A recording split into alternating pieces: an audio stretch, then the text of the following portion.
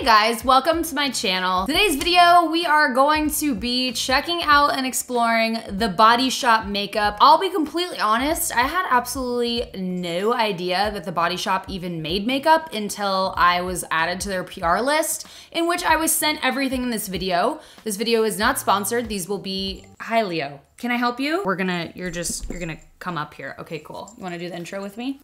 They're cruelty free. He has a bell because he got lost recently. If you watch the vlog that I put up last week, you'll see it, but this little guy disappeared for a few hours, and so we ended up putting a little bell on him so we knew where he was because he likes to hide in the house all the time, huh? Oh, now the other dog. No, you guys lay down, okay? I'm not gonna allow you in here. Mommy is working so I could buy food for you. Nobody cares. Nobody gives two shits about all the hard work I do around here, okay? We're real casual today. My hair is like a disaster. Okay, so back to the Body Shop. So on their website, when I was like looking today to like look up pricing and whatnot, that for all of these pieces that we're gonna be testing out, putting to the test, whatever you wanna call it. I loved they had a big banner that said cruelty-free makeup. And if you're brand new to my channel, I only use cruelty-free makeup, house products, etc. I pretty much try and keep my entire life cruelty-free. So yeah, that was really special to me. I thought that was really cool. And I really love their commitment to cruelty-free and to petitioning to make the whole world cruelty-free. So anyways, this is not a sponsored video. All of my thoughts and opinions are my own and will be expressed whether I like it or not, or they like it or not. That's just how it's gonna go. First thoughts on this collection. So I have this box of makeup right here. Looking over the whole collection, I was like, oh, that's cool. And a couple pieces stood out to me. Like I really like this highlighter right here. This looks like it'd be really pretty. But then some things stood out a little odd to me. Like they have two items in here, three items actually, that seem to stray away from their overall branding of the makeup. I will say, as someone who loves color and wears a lot of color, a lot of the Body Shop makeup is very neutral, you know, super neutral tones. So they threw in some glitter, some colored mascara, like this one, a star face tattoo stamp.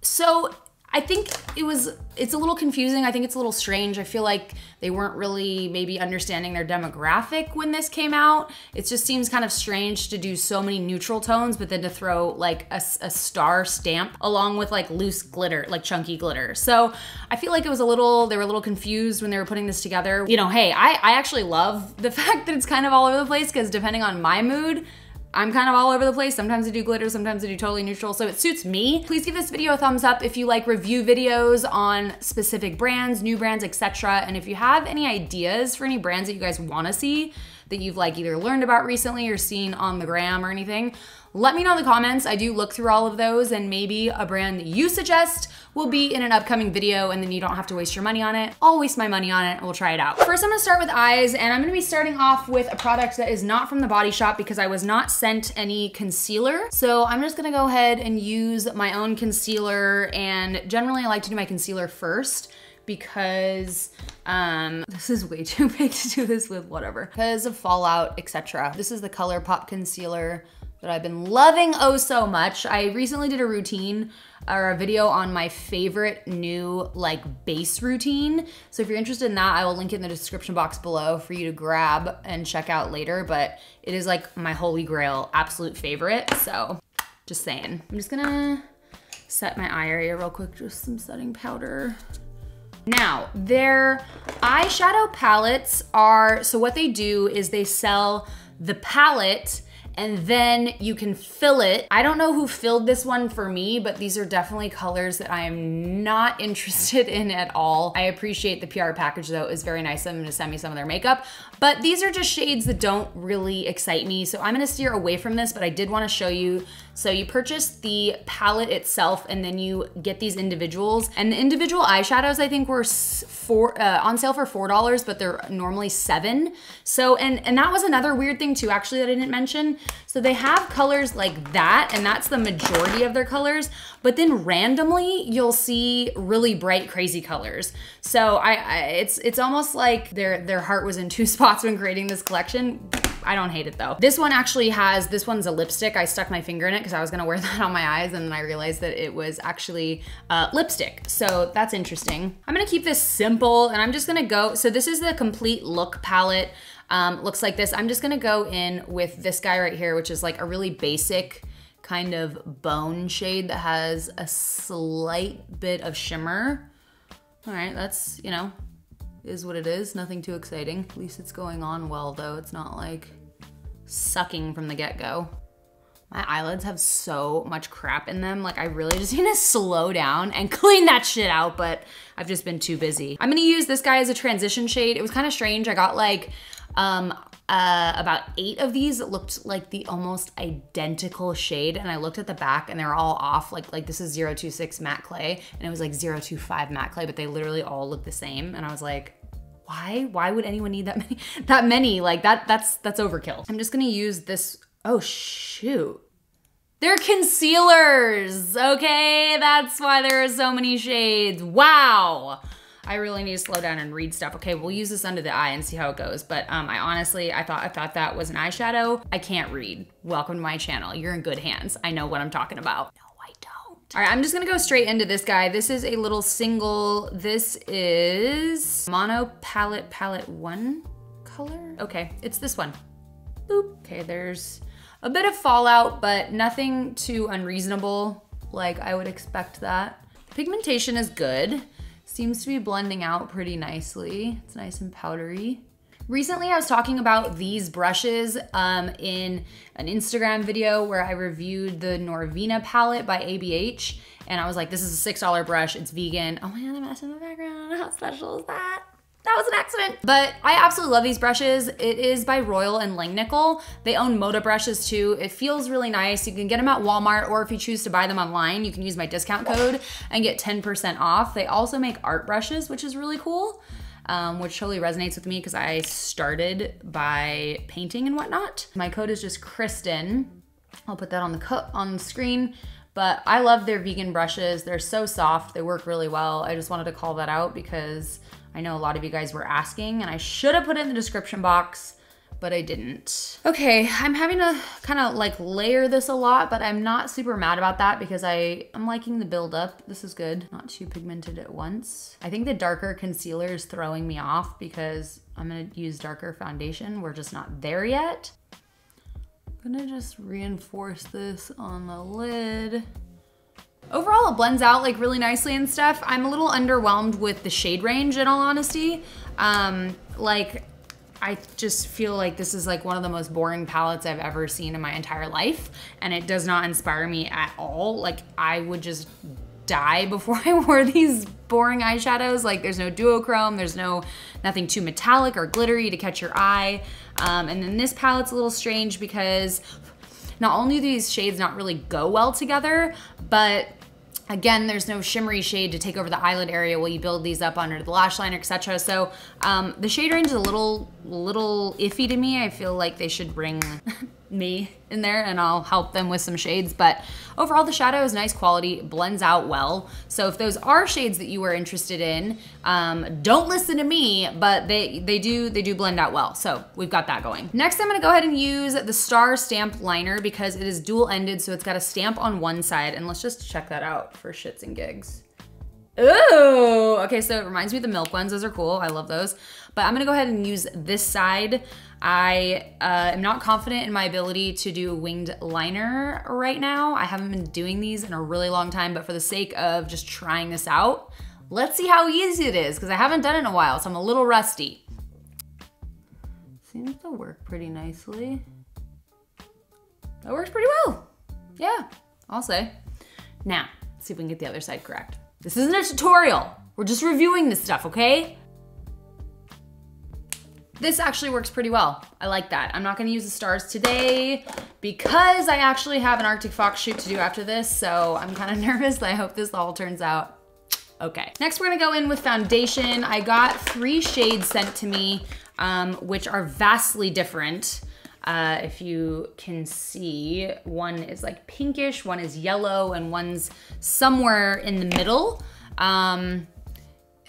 We're just gonna, I'm gonna mix these two together. This is, these are 100% vegan too, by the way, these guys. So this says matte, high coverage, 24-hour long wear. I don't know why you'd ever wanna wear your foundation for 24 hours, but non-pore clogging, promotes clear looking skin. What does it mean clear looking? Like either your skin is clear or it isn't. What does that even mean? These are $16, by the way. So overall, I would say that the brand isn't like a drugstore brand price, but it isn't a luxury high-end price either. So it's kind of somewhere in the middle. Oh yes, we're gonna use the primer first. So let me see. This primer is $22. This is all-in-one 5-action perfector. And it says it's a universal shade, and by that they just mean that it's clear. So I thought that was a little odd. Oh, this feels weird. It's like, oh, it's like jelly little granules or something. Okay, let's put this. Feels like silicone-ish. Smells like nothingness.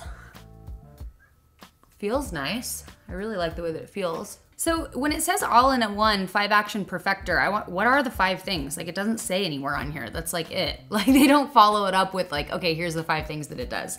So we'll never know. We will never know. So I'm mixing these together. I don't know if this is even gonna be the right shade, but it's all I got. So it doesn't look too off. My nose is super red because I was squeezing out blackheads last night. Okay, this isn't going on super well with a brush. Let's give it the benefit of the doubt, and we will try a beauty blender. And if a beauty blender can't make foundation look good, then it's just not agreeing with my skin. Okay, that's better. That looks much better. Much better. Some days, like a foundation that worked well with a brush the other day just doesn't work now. I've got all these scratches on my arm from my rescue iguana. Look at that. It's like, oh, I missed that one. I didn't even know that was there. Anyways, he got a little cray-cray this morning and I was like, we are trimming your nails right now. What if I finish this makeup look and I'm like, oh, I gotta redo this, but I literally am on such a tight time schedule right now with going into film. I'm not nervous at all. I like the way this feels over here. Like it doesn't feel too matte, you know? It's not like chalk on my skin, but it's also not like wet and like sticky. I feel like it's like a little difficult to blend in. Like I feel like it's never taken me this long to put foundation on. Maybe it's because it's not like the coverage that I'm used to. Like what did this say again? High coverage. Definitely wouldn't call this high coverage. Like look at this, I'm like having to go over everything like a bunch of times. I would definitely say that their foundation game needs a little bit of work. It's not the worst in the world, but it's definitely not great. Like that red on right there is like not even getting covered by it. Like high coverage would cover that, like no props. Okay, so we're gonna use the concealer. We'll try it. I haven't used like concealer from a pot in so long. I'm gonna use the beauty blender. I can't get in there very well. The concealer's not bad actually. Not bad at all. It says it's full coverage. It's pretty good coverage. They did not send me any setting powder, so I'm just gonna use what I've got here on the desk. Next, I'm gonna try the Lash Hero Fiber Extension Mascara, and this is $18, currently on sale for $9. So one side is the fibers, and the other side is the mascara. Usually with a fiber one, you put a little bit of the black on first so that it has something to stick to. There are no instructions on here, so I'm just gonna go with that and see what happens. I'm gonna do the fibers on the lower lash line though, because I do plan on wearing lashes simply for the fact that I have a liner on top and a photo shoot to go to after. That didn't do a whole heck of a lot. That is so weird. It seemed to work on the lower lash line a lot better than the top. I don't know why. Oh, already transferred, poop. I'm gonna go in with the fibers, back in with the mascara. I feel like the way this is shaped, it's a little hard to get in there. I'm getting this everywhere. There's mascara like all over. No fault of this though. It's just, we're gonna let that dry. Now I'm gonna go in with the bronzer. These are like little bronzing beads. It's called Brush on Bronze, and they're in these little pearls. Boop. This is $22. It seems like it's like 22 or 16. That's like kind of their pricing a lot of the time. I haven't used bronzing beads since I used to use Mary Kay. Like, it's been a long time. All right, that looks pretty nice. They blend out really nicely. Like, sometimes with bronzing beads, they like hit a spot in the brush and then you put it on and it's like all right there. Like, whoa, pigmentation. But this is actually distributing really evenly and blending out nicely. I'm gonna go ahead and add a little bit of blush. I wrote down that this was $16, but there's no way that this tiny little thing is $16. If it is, like, excuse me. I just like spit on my face. Lovely. So just gonna take this guy. This looks kind of really pigmented. Go for it. That goes on nicely. It's got nice pigmentation. Now I'm gonna go in with the Shimmer Waves. You know, one kind of odd thing about a lot of these is they don't really say like what they are on the back. And if you kind of are a novice to makeup or you've never really used their products, like I personally wouldn't really know if this was a bronzer or a highlight or a blush. Like some brands do shimmery blushes and stuff. So I'm gonna kind of use this as a hybrid of blush and highlight and just swirl my brush around. And this one is $22 and just apply it kind of like a blush slash highlight. It gives a really subtle, nice little glow that might be nice if you're trying to do really natural makeup, but typically that wouldn't really be enough of a glow for me, but the shade is really nice. So just so you can see, I'm not gonna wear these today, but this is what the glitter looks like, and the glitter is $8 typically, and it's on sale for $3 right now. And it's like not large chunks, it's like really, really fine glitter. I don't know what the rhyme or reason is for the colors that they chose. These are the only ones that I got, but once again, a little odd with such neutral stuff in here. I'm gonna put lashes on and I will be right back. Next, before I go in for lips, I found a lip liner that matches really well, and I'm just gonna use that to overdraw. I always say line, but it's honestly like always an overdraw. So the lipstick that I'm gonna use is Sienna Rose Matte 430, and it's $12.50 on sale for $6.25. That is nice and matte. I like that. I have to go over it a couple times to get the opacity that I'd like. It's nice and matte without feeling like too dry, which I like. No! It's dropped. My card with foundation all over it on the floor. Poop on a stick. It smells kind of funky.